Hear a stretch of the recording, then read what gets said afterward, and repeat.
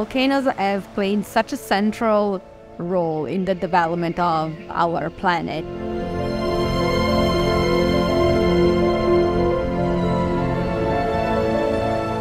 Billions of years ago, when the Earth was molten, there wasn't a surface on which life could develop.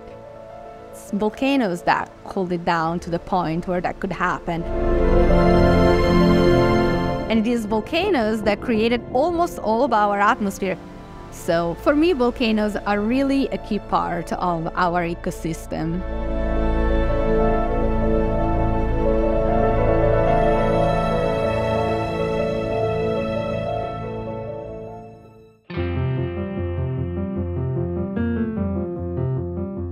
My name is Arianna Soldati, and I am a volcanologist. I am a professor at North Carolina State University and a National Geographic Explorer. I'm going to be on the Wild Costa Rica Escape voyage in November and December. A volcanologist is somebody who studies volcanoes. You may think of the people who go work on active volcanoes and collecting samples of flowing lava in their big, shiny, still very protective gear. You could also be a seismologist who uses earthquakes and seismic signals to try and predict if there is magma rising beneath the surface. Volcanologists work together to try and answer the same questions about when is the next eruption, how can we communicate with people to keep them as safe as possible.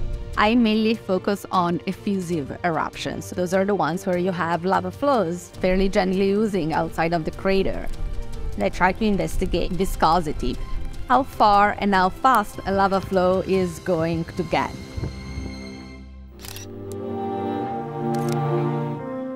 I have always been interested in volcanoes.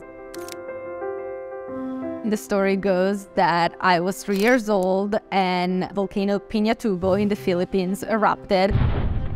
It was in the news, and that made a big impression on me.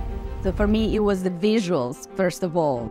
This red glowing lava flowing down the side of the mountain and the big ash column rising up in the sky is just so different from where I grew up in Milan.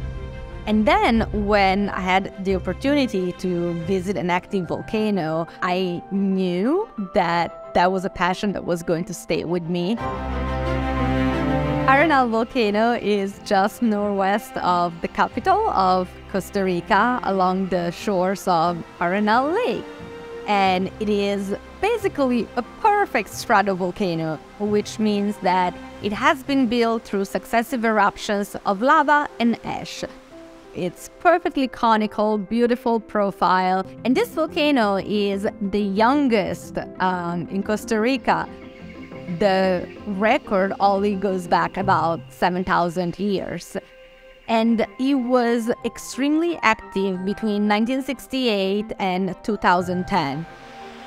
Right now, Arnel Volcano is in a period of quiescence, so it is not currently erupting, but it certainly has the potential of doing so again. And the Geological Survey in Costa Rica is keeping close tabs on it, but no eruption expected.